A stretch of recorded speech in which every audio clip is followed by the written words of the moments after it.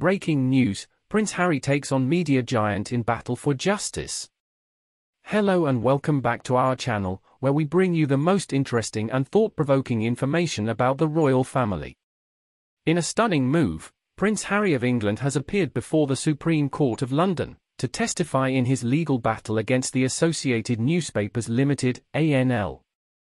This shocking case alleges that the media conglomerate engaged in illegal activities to collect sensitive information on high-profile figures, including the prince himself. But Harry is not alone in this fight for justice.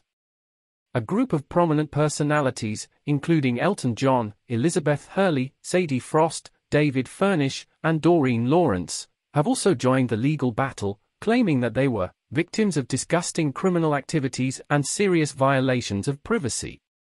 According to the accusations, the editor of the Daily Mail, Mail on Sunday, and the Mail Online engaged in reprehensible behavior by hiring private investigators to bug homes and cars, and secretly record private phone conversations.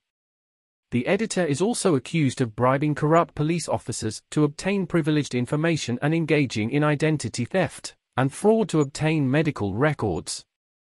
Additionally, there are allegations of illegal access to bank accounts and financial transactions through manipulation and other illicit means.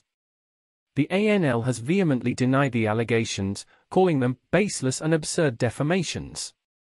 Representatives of the company have labeled the legal action a pre-planned and orchestrated attempt to drag Mail titles into the phone hacking scandal, according to PA Media.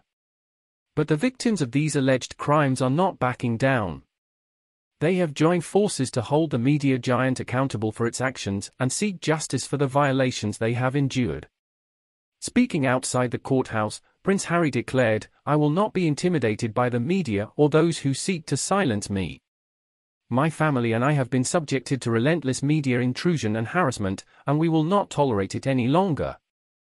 We are here to fight for our rights and the rights of all those who have been victimized by the media's illegal and unethical behavior." This legal battle is expected to be a long and grueling one, with both sides digging in their heels and refusing to back down. But the victims of these alleged crimes are determined to see justice served, no matter the cost.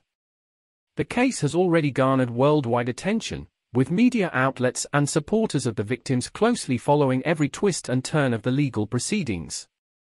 Many are calling this a watershed moment in the fight against media intrusion and unethical behavior. As the legal battle heats up, one thing is clear: the world will be watching closely to see whether justice prevails, or whether the powerful media conglomerate will be allowed to continue its alleged criminal activities with impunity. Stay tuned for updates on this groundbreaking case. That's all for today's video. Remember to like and subscribe to our channel for more intriguing content. Don't forget to hit the notification bell so you won't miss any of our upcoming videos about the British royal family. Thanks for watching.